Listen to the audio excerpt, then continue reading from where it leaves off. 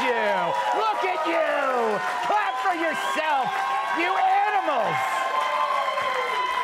Happy Friday! And as always on a Friday, the thing we do first, we welcome tonight's guests. Yeah, you hear that music?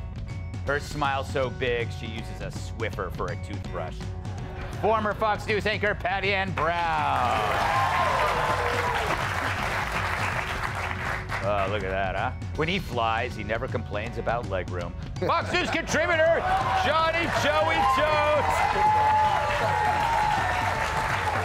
A long way. Yes, she is to put rocks in her pockets on windy days. Fox News contributor, Kat Tim. And finally, his shoe size is Escalade. My massive sidekick in the NWA World Heavyweight Champion, Tyrus. All right. Before we get to some news stories, you know what it's time for? Yeah. Greg's Leftovers. Oh, man. Yeah, it's leftovers. Where I read the jokes we didn't use this week, and as always, it's my first time reading these, so I'm very nervous. Here we go. A recent AP poll reveals that a majority of Democrats would not support a 2024 Biden presidential campaign.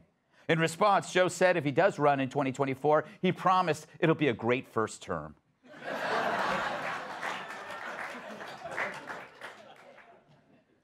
Struggling retailer Bed Bath & Beyond recently avoided a bankruptcy filing after an injection of $225 million in funds. Unfortunately, that shrinks to $180 million once creditors use their 20% off coupons. Coupons are murder, man. We still have That's a lot. A San Francisco city supervisor suggested legalizing prostitution following complaints that it's taken over high traffic areas. If the measure passes, hookers can go about their business as long as it's in the back of a Prius. Count me out. Yeah. Before the State of the Union on Tuesday, Mitt Romney went after Congressman George Santos, berating him for lying on his resume. Santos responded by accusing Romney of fibbing on his resume, where he says, Republican.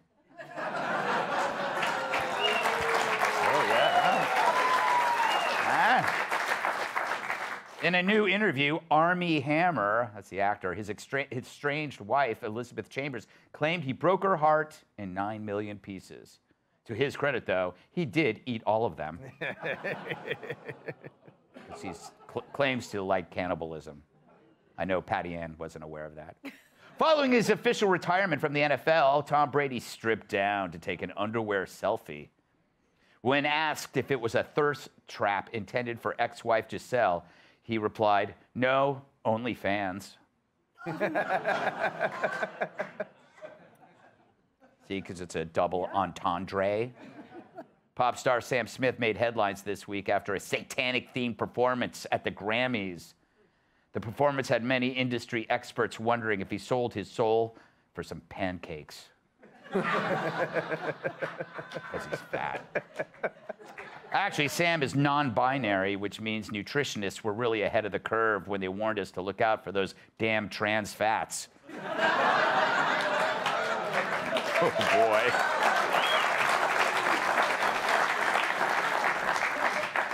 Truly a leftover. Arnold Schwarzenegger was reportedly involved in a car accident Sunday morning after a woman riding a bike swerved into his lane. Everyone is fine, which is good, because the last time Arnold hit a woman he barely knew from behind, this happened.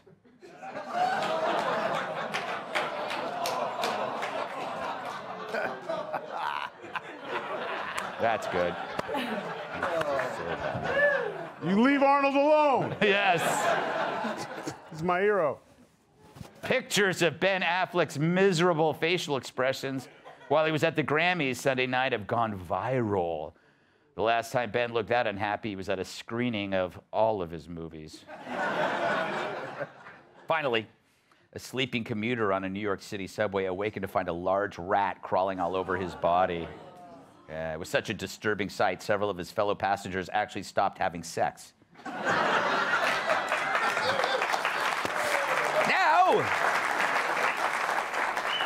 Yeah, let's do some news, okay? But first, we're letting you choose what we're going to cover. It's time for... The audience decides the story.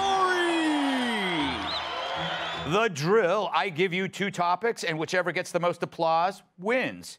It's the same way Lou Dobbs would win wet T-shirt contests. In the week ending February 4th, the advanced figure for unemployment claims was 196,000, an increase of 13,000 from the previous week's unrevised level of 183,000. So it's a slight uptick. But what does this mean for our economy going forward? Okay, let's hear your applause. Wow, that sucks. Tyrus applauded. All right, here's the second story. The Canadian teacher with giant fake breasts.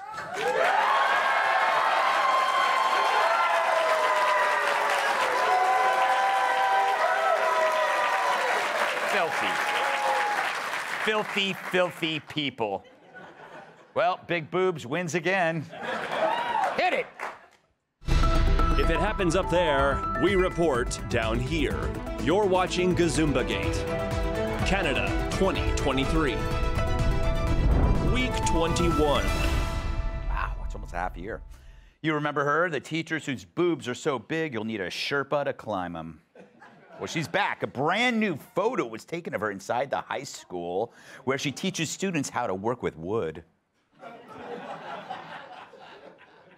No, around her, wood definitely doesn't mean they're aroused. But speaking of wood, she's hobbling along on a pair of crutches with an unknown injury. However, if she falls over, I'm confident she'll bounce right back. And when students saw those shadows, that meant 6 more weeks of nipples the size of doorknobs. Talk about the school of hard knockers. To beef up this segment, here's some more trans news from our neighbors to the north. Western University in Ontario is reportedly installing 150 machines inside men's bathrooms that will dispense tampons. It's part of an initiative to support, quote, students who menstruate. I know, didn't there used to be a name for people who did that? I'll have to check with my gynecologist. PAB, you're a woman. Allegedly, yes. Yes. Did you ever think you'd live in a time where men menstruate? Yeah. The whole thing is crazy. And, you know, my question really, though, is why do these college students feel, regardless of which bathroom you put them in, that they're entitled to free menstrual products to begin with? You know, and your problem is the philanthropy. Among many other things. But the university, Western University, put out a statement saying menstrual products are not a luxury, they are a necessity. Period. Yes. Literally, that's what it says. But, you know, a lot of things are necessities. They all need clothing. They need toilet paper. Is everyone supposed to provide these things for them for free? And then to ones who are delusional, people who claim they're men but have periods. Yes. This is crazy. Okay, so Joey, Johnny, Joey, whatever your name is today, I don't know. If you look at these 2 stories, effectively what you're seeing is we're looking at a culture that's paralyzed by fear of being ostracized. So we're seeing a delusion take place, but nobody can pop that balloon, so to speak. You know, as someone who is a huge fan of giant and prosthetics, yes, really didn't think somebody could that up for me. Yeah. Yeah.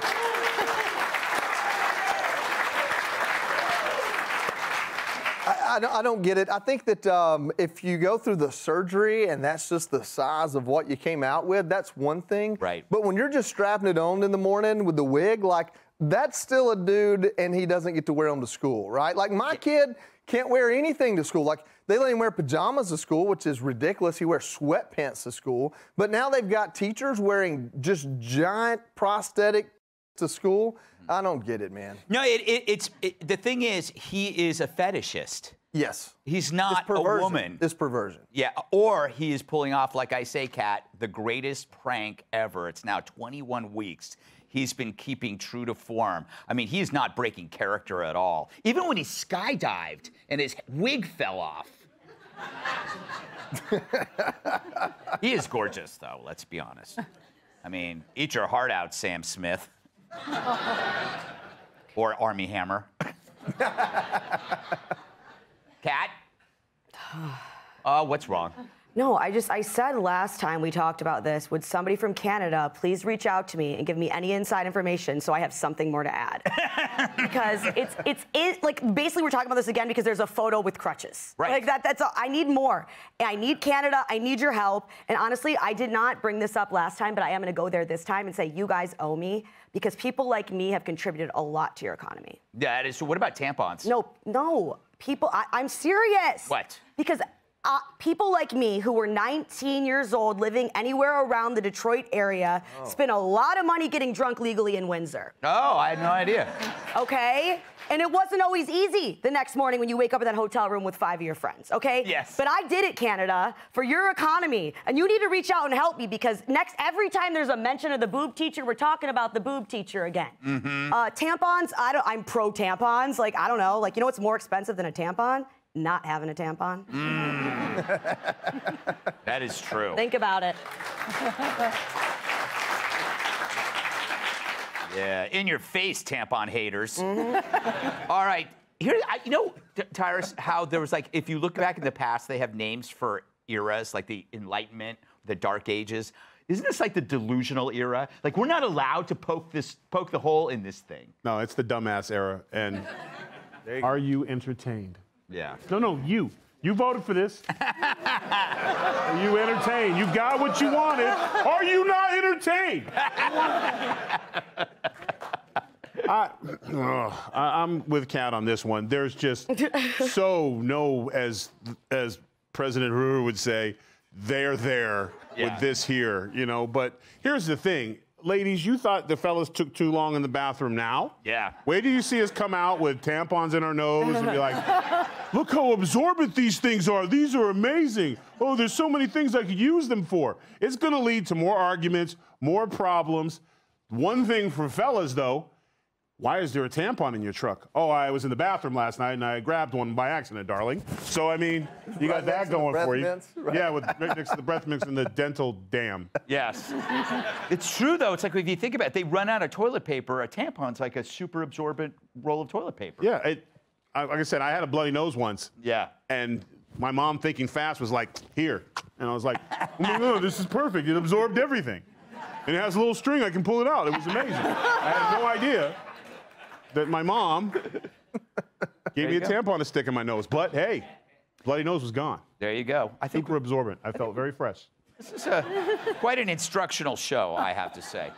Hey, Sean Hannity here. Hey, click here to subscribe to Fox News YouTube page and catch our hottest interviews and most compelling analysis. You will not get it anywhere else.